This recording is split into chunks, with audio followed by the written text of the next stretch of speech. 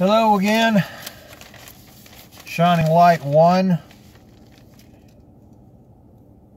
Today I would like to do a little exhortation called Logos Linguistics. Now, out of Revelation 10 and 4, God had me looking at fractals of 7. And then when I came to this, I knew in my spirit that this is where God wanted us to go. So Revelation 10 and 4 says, "And when the seven thunders had uttered their voices, I was about to write. And I heard a voice say, Seal up what the thunders uttered and write them not." Okay. Now, it says, now for the Greek word voices is phone, which means language, can mean language, okay? So, I got to looking, and I got to praying about that, and as a lot of revelation unfolds, you gotta look into it, you gotta hear what God's saying. And what I heard God saying was that Logos Linguistics. And, of course, I know what the Logos is. I looked at that a long time ago. Logos is in John 1:1. In the beginning was the Word. So, I got to praying about it. I got to thinking about it. And I thought, seven thunders uttering their language. And I thought, now, is there 7 types of language? I thought about it a minute. And I felt that I needed to get on the web and look it up. Now, there are 5 types of spoken language in the earth or the world today. 1 is isolating. 2 is agglutinating. 3 is inflecting. 4 is polysynthetic. 5 is analytic. Now, I could go into a brief explanation of those, but I really don't have time for that, and that's not really the main point of what we want to get at. So, praying it out about a little bit, and then all of a sudden, Spirit hit me. Language of angels, referred to by Paul in 1 Corinthians chapter 13 and verse 1. Now, if you go to Revelation chapter 2 in verse 17, you'll also see that there was a stone with a name written that only God and the person that receives it knows. Got a little ditty on that too. So it's the language spoken of by God to his redeemed, to his overcomers, not just the redeemed, but the overcomers.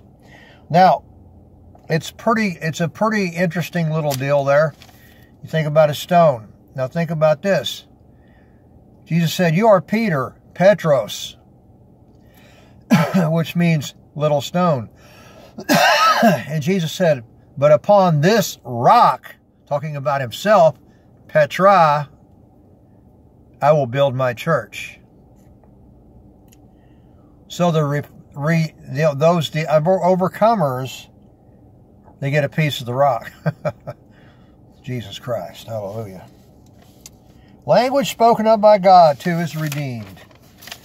Hallelujah. Now, as I said, in John chapter 1, verse 1, Logos is the Greek word for word.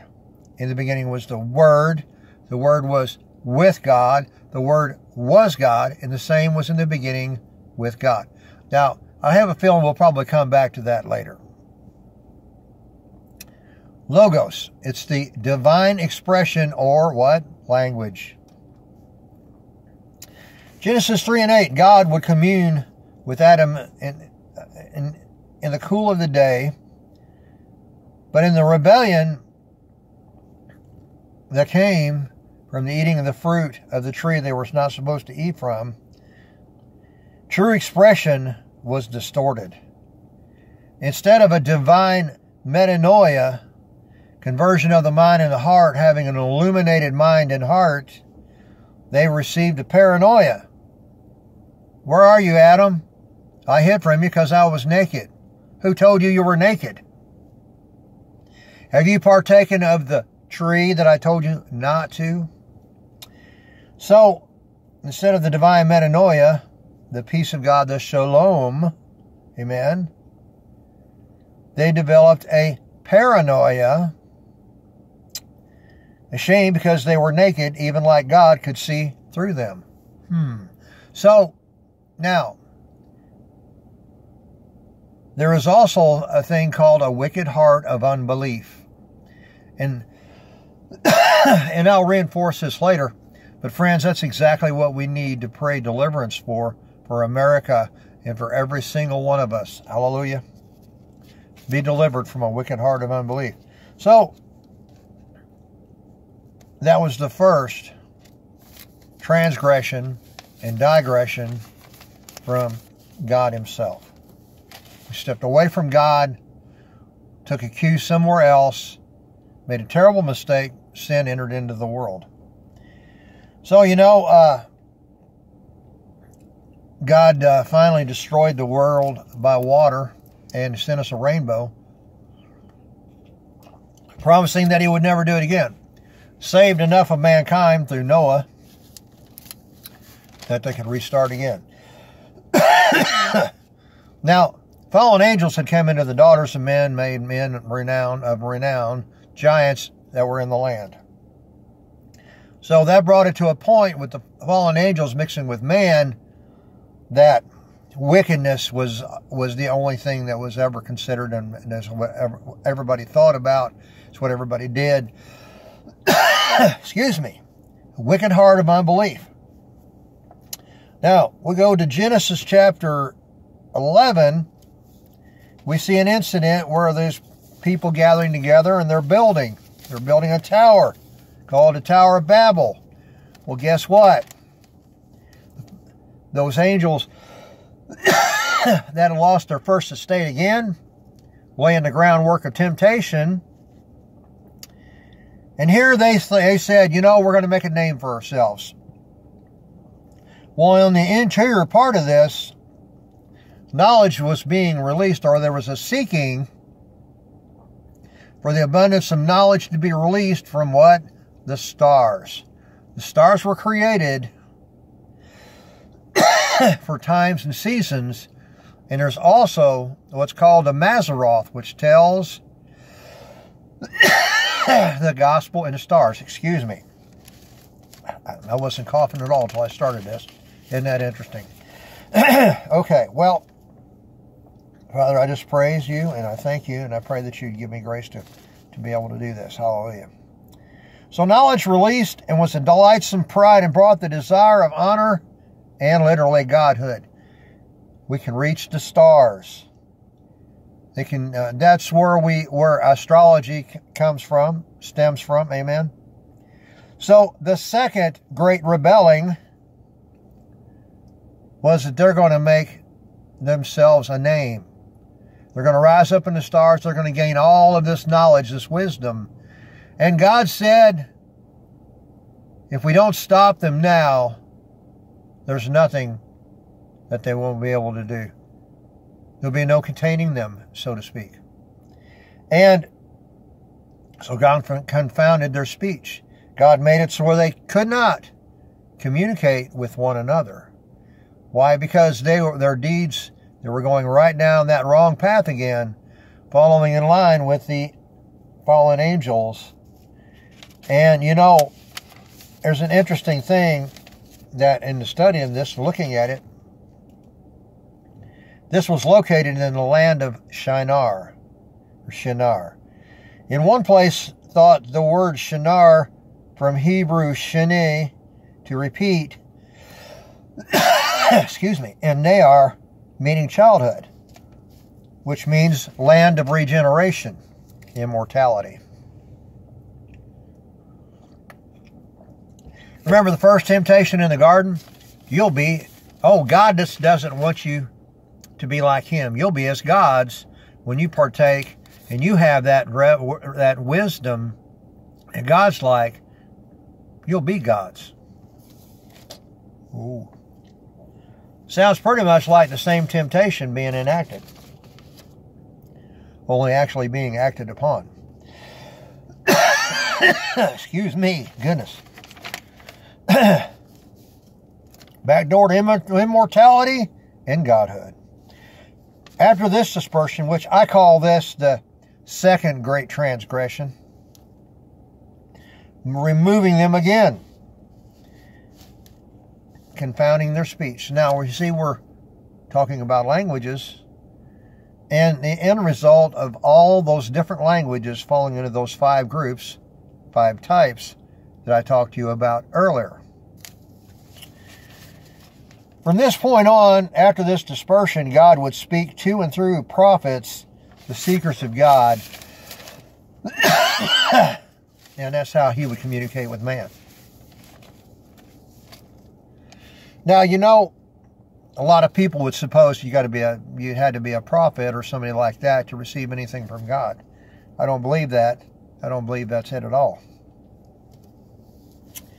I think anybody's heart that was toward God would get God's attention. Now, God begins to give man the law at Mount Sinai to express, divine expression, his desire, what he wanted, and also an outline of himself, his own nature. This was one of God's high places on Mount Sinai that he got with Moses, and the law was given. Now let's... This was one of God's high places. These places is where the fallen ones sought out for their own groves, you see. That's why when you read in the Old Testament, it talks about tearing down the groves, the altars to the Baals and the Ashtoreths and so on and so forth, the gods that were no gods. Now let's see that Jesus' logos came forth, as John the Baptist said, to be the Lamb of God who takes away the sins of the world. Literally, Jesus in the Hebrew, Jehoshua, name means salvation. The divine expression, the divine language is salvation, okay? So that salvation is his communication. Those who encounter him and believe on him have truly heard and begin the metanoia journey. Now, Jesus said, my sheep hear my voice and they know me. They recognize my voice. Okay? Well, and then there's a language of God that we also need to learn and to allow to be what we speak unto God, and understand what he's relating to us. Hallelujah. So that salvation is the divine expression. Now, you see, and that was in the Passover age, right? Up to the point where God led the people of Israel, children of Israel, out of Egypt, begun the Passover age, all the way to the dying of Jesus upon the cross, because he was the Lamb of God. The Passover lamb takes away the sins of the world. And once he had commissioned his disciples and told them to go tarry in the upper room, would start the Pentecostal age, because that was the second major feast. So that, and Jesus said, tarry there in Jerusalem till you be endued with power from on high. The law was given on Pentecost, amen, on the date of Pentecost, as was the pouring out of the Spirit. This done so that man could testify that Jesus is the expression and salvation of God. That man, that what separated language in the Tower of Babel, coming full circle into the Holy Spirit, was the bringing together of tongues and the ability to communicate with others the wonderful gospel of God and the testimony of Jesus. Okay. Now, within the spiritual gifts are the ability to communicate with God and our fellow man and to discern the spirits. We truly need to get a handle on this discerning of spirits. Now, I'm going to probably come in and out of looking at spiritual gifts within the meantime of this whole thing, okay? So in the spiritual gifts, there's discernment of spirits. So that to many, and it is true, means knowing when devils come and go, the difference between good and evil, wicked spirits, discerning wicked spirits, what kind of wicked spirits, depending upon the level of discernment, okay? Now we must also remember and recognize something else as well. Now this can fall in, and does many times fall in with these spiritual gifts, and it falls into the line of this. Now we are a triune being. We have a spirit, we have a soul, and we have a body.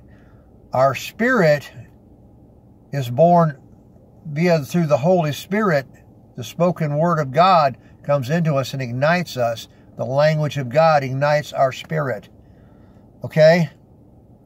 So our fellow man also has a spirit as well. And in this spiritual gift of discernment, we need to be able, and we have the ability often, to discern what's in their spirit. Now there's several places. There's one place I remember specifically. I don't remember the exact place in the Bible that it is, but it said that Jesus did not need anybody to testify what was in men's hearts, because he already knew what was in men's hearts. He was able to discern what was already on their heart.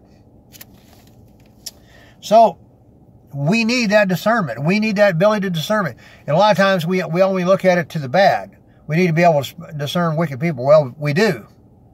We need to know who to minister to, who to avoid, when, how, so on and so forth. It all goes hand in hand with discerning. Now, but there's also a good side to that too. Know them that labor among you. Discern them that labor among you. So often we argue over so many things with other believers. Okay?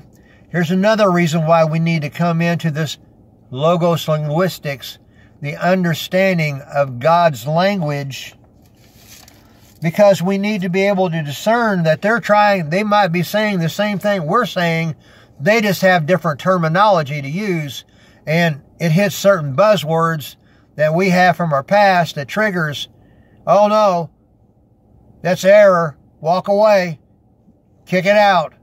You know, you need to discern what people are saying. Many times we're at odds with somebody, we argue with somebody to try to get them to use our vernacular, when what we really need to do is listen closely and discern what they're saying, and maybe they might have a point that we have not considered yet. Maybe they have a different view on some of the revelation that even we have. And if we can get a unity going, then we can communicate and we can bless one another. That's the way it's supposed to work anyway. Anyway, moving on.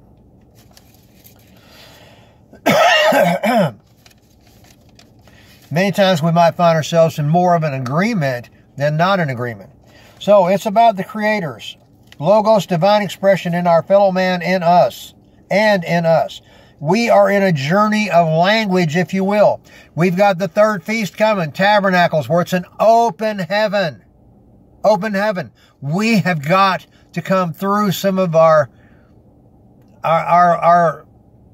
wars, our little arguments and spats when there isn't one. We're looking for a fight when there isn't a fight. Let's learn how to talk to one another, communicate with one another. Amen? We are in a journey of language, if you will, God's language. And we need to be logos linguists,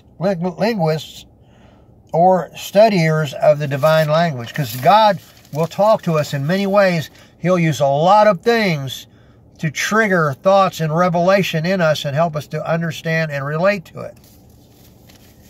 So since we are discussing the language of God and spiritual gifts, I would also like to address the gift of tongues, and particularly one passage about them. 1 Corinthians 14, 21 and 22. In the law it is written, Isaiah 28 and 11, With men of other lips and tongues will I speak to these people, yet for all that will they not hear me. Wherefore tongues are for a sign, not to them who believe, but for them who believe not. Now you see, think about this. When the Holy Spirit fell, they were talking in tongues, those in the upper room, and they were talking out loud in front of unbelievers. And each one of those unbelievers were hearing in their own native language them glorifying God. Hallelujah. Isn't that awesome? Praise the Lord. Glorifying God. Another scripture comes to mind is in Ezekiel 14:4. I will answer a man according to his idol. So a man who refuses to hear God's word will receive his rebuke in ways that he can't even comprehend. Israel's example of this was captivity. To Babylon, for example, a people that they couldn't understand, the idol of such people are their hard heart. God will let their hard heart to lead them into his fire. They won't understand the run of bad luck. As in Isaiah 28:2, God has designed his hail as a recompense. Former and latter rains are signs of a move in the Spirit. So the hail represents a hard word of judgment. Difficult to comprehend, but it brings about its end. For the word of God goes forth and does not return to him void, but it accomplishes the very thing he sent it to. Now, I'm going to probably close with this. I don't know how much of this I'll get into, but we'll get as far as we can here in a short amount of time. Now, I'd like to go in another part. Psalm 34:8. We're in the process of learning the language of God. It says this, taste and see that the Lord is good. Blessed is the man that trusts in him. Taste, Hebrew, ta'am, to perceive. So there are many good gifts of God. The best one is his presence to be with you and upon you, the Spirit of God and the Spirit of man communing together as a divine revelation or truth, the awe and wonder of an awesome God. This is a treasured discernment of spirit, a gifting that opens us up to understand who our awesome God is. Tab, from above, to do sustainable things to keep forever. Ta'am, taste and discern. Remember what the word says in Acts 17:28, for in him we live, move, and have our being. In our discerning of God, we always, in the backdrop of our thinking, is to know he wants to sustain and keep us forever. That is his aim. That is his goal. That is his salvation. That is his language and communication to us. So to know the language of God, you have to know his heart. Okay? Because it will help you to discern false doctrine from righteous doctrine. A false word from a good word. We develop that discernment. Folks, in this day and hour, that discernment is key, very key in this day and hour. So, you know, many people think God is a vengeful and tyrant God. What happens to our understanding of love? What happens to understanding that God desires to sustain us forever and lift us up? All the promises in Christ are yea and amen.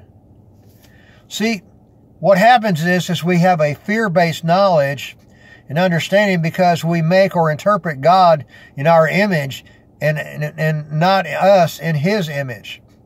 You see, when you look at, another way of looking at the fear of the Lord is the awe and wonder and the sheer amazement of who God is, how much he loves, and how far he is willing to go to bring his language, his salvation to all mankind.